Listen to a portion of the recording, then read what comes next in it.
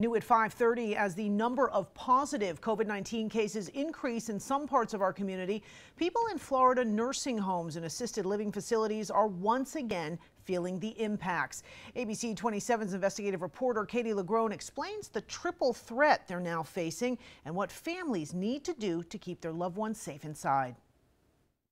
Here we go again. Florida's long-term care facilities, once target to the deadliest impacts of the COVID-19 virus, are now beginning to feel the pain of its latest wave. So COVID wings are back too? They are setting those up if there is a need. From the return of COVID wings at some facilities to modified visitation at others, the industry calls it a necessary response to an unexpected COVID surge. Positive cases around the state quadrupled in just the last month. Community hospitalizations are up, with the more contagious Delta variant taking over. And the White House recently reported 1 in every 5 new COVID-19 cases reported was diagnosed in Florida. It's concerning. Here we go again. You're right. We don't want to go backwards. Our focus remains on keeping our residents safe, keeping our staff protected. But while infection controls remain in place and the uptick of cases in long-term care facilities is minimal at this point, with newly infected reporting mild or no symptoms at all, the industry fears what's next. Most residents in Florida nursing homes and assisted facilities are vaccinated, but staff is still holding out with less than half vaccinated,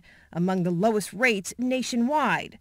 Couple that with a worker shortage crisis so bad some facilities have had to halt new admissions, the industry is facing a triple threat. Right now, it's not an option to mandate the vaccine. We are in a significant staffing crisis right now, and I think it would be very difficult to mandate something that could prevent people from considering long-term care as a place to work. Is it as scary as it sounds at this point? This virus surprises us all the time. But Dr. Jay Wolfson, a health policy expert at USF, explains as long as deaths don't increase among residents of long-term care, rules are unlikely to change. Those people in the nursing facilities are going to be exposed to some positive people, and they will get sick. There'll be breakthrough infections.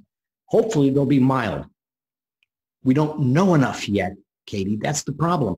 Here we go again. Facilities are still offering employees incentives to get vaccinated, including cash bonuses. Meantime, families are encouraged to be careful, continue wearing your mask, and if you're not already, just get vaccinated. Katie LaGrone, ABC 27.